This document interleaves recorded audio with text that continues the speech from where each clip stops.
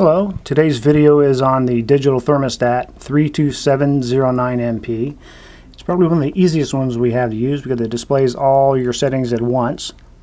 It operates off of 12 volts DC to hook up the terminal block in the back. It has a single pole, single throw, 10 amp relay with a terminal for output. It operates off of -9 to 99 degrees Celsius, no Fahrenheit. It has 1 meter of wire to the probe, so you can remotely mount the probe. The three displays, the one on the far left is your relay start button. That's the temperature in which your relay will turn on. And then you have ambient air temperature and your relay off setting. Currently green LED, you can see it's turned off. It's used for both heating and cooling depending on, or there's a start is higher than the low, that's cooling, or opposite. You can change the settings by simply pressing the up and down arrow till you get the setting you desire. It flashes for a moment, then goes back to program, and that's your relay on. Now for your relay off, same situation. You press the up and down arrow to get to the setting you want your relay to turn off. Okay, we're now in cooling mode.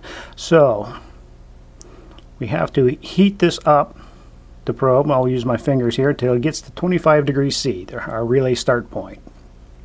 As you see, the relay turns on once it reaches 25. Now it won't turn off till it gets down to 16 degrees. I have an ice cube here to help simulate cooling. And you see the temperature start to drop, and when it hits 16 the relay will turn off. There you go. As you can see the green light, the relay turns off.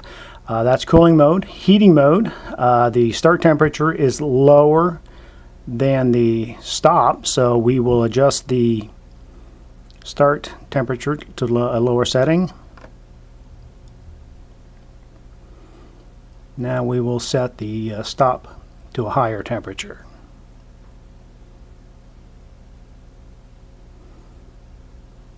Okay, now we must get this to cool down to 16 degrees to get the relay to turn on. It's at 20 now, Celsius.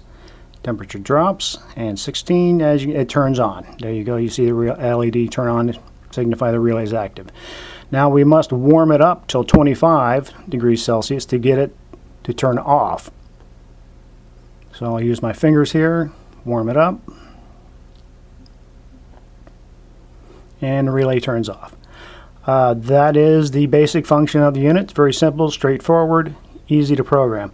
I've always wondered how they got the -9 figure, so I got my can of Super Freeze here to show you it does actually display a minus sign. I'm going to spray, cool off the probe, freeze it up, and there you have. You see it does actually display a minus sign, -2 degrees Celsius. And that is the basic functions of the unit. Thank you for watching our video.